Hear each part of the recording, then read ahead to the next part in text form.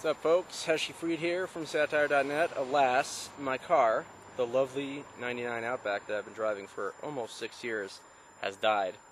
In a very unlikely location as well. I'm sitting at the intersection of Glacier Point Road and Route 41 in Yosemite National Park after a 36-mile, 2.5-day hike. Driving down the hill, third gear went, and suddenly the transmission didn't work.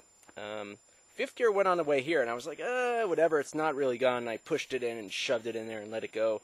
And the car didn't even have the decency to get me past 367,000 miles.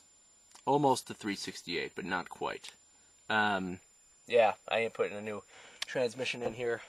Now, of course, I have to get the car towed to Yosemite Valley. And then I have to take a bus. Keep in mind, folks, it's Friday afternoon at about 11:30, and Shabbos is at 7:30, so I'm probably going to be stuck in Merced for Shabbos without a car. All my stuff is in the car. Look how much stuff I have in this car.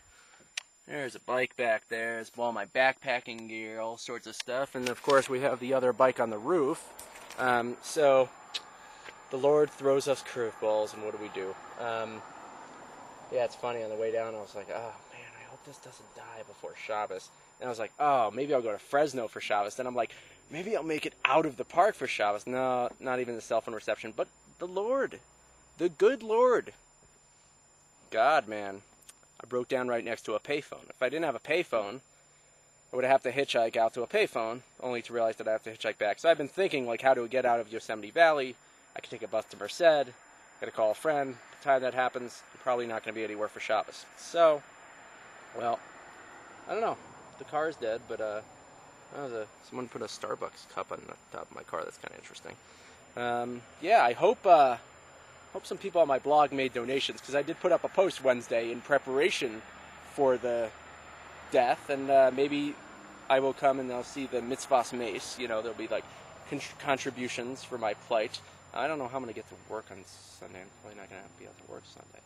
Oh, and you notice I got a haircut? I know. I tried it out on the trail. It's nice, streamlined, man, and the best kind of black velvet, man. The like fake black velvet, but it's really good. Oh, it's so comfy. Okay, folks. Check you later.